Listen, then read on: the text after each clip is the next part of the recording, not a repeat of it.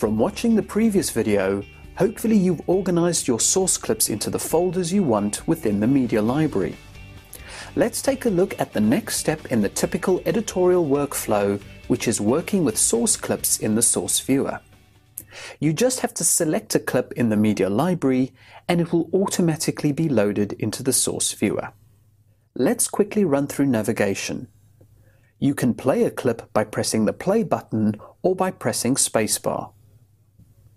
Alternatively, you can use the familiar J, K and L keyboard shortcuts to jog the clip forwards and backwards. To advance forward or backward one frame at a time, you can click the frame forward or frame backward buttons.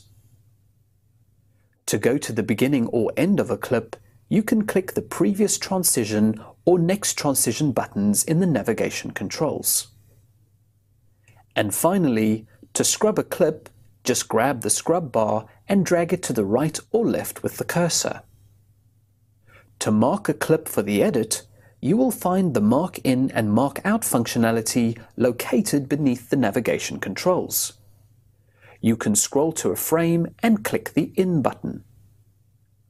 And then scroll to another frame and press the Out button. Alternatively, if you know the exact timecode, you can click on the timecode display, type the timecode into the calculator, and press Enter to confirm. You will see the duration update in the timecode indicator with the timing between the in and out points. One extra tip: if you adjust the duration value by clicking and dragging on it, this will adjust the out point. To navigate to the in or out point, you can click on the Go to Mark In or Go to Mark Out. To remove your Mark In and Mark Out, you can click on this pull-down menu and choose the relevant options to remove the in mark, out mark, or both.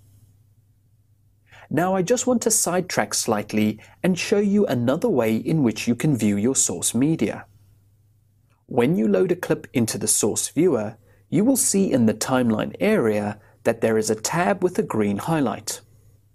When you click on this tab, it will display your source as a sequence. What's the point of this?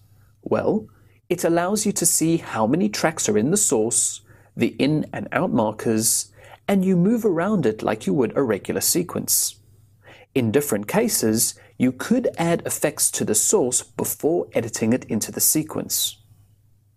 Another useful editorial function when working with clips is adding markers to the source to pinpoint the areas that you would like to remember.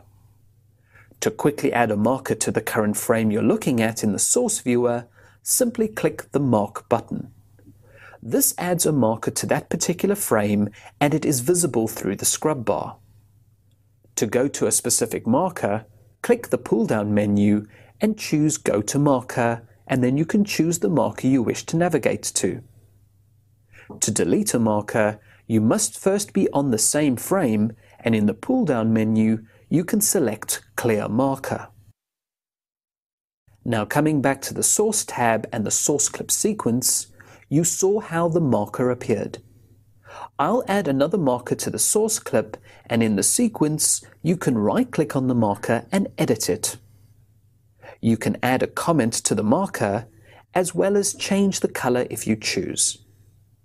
You can have as many markers as you like in a source clip, and each can have its own comment for logging purposes. Once you are done, don't forget to switch back to the Record tab with the red highlight so that you can see the sequences you are editing into. As a last tip for working with the source viewer, there are a lot of auxiliary functions that you may not use all the time, but they are accessible through the navigation controls. For example, clicking and holding down the play button reveals the different modes you can choose for playing a clip. The same applies for the Go To buttons located at both ends of the navigation controls. In the next video, you'll learn how to create a sequence and prepare tracks for editing.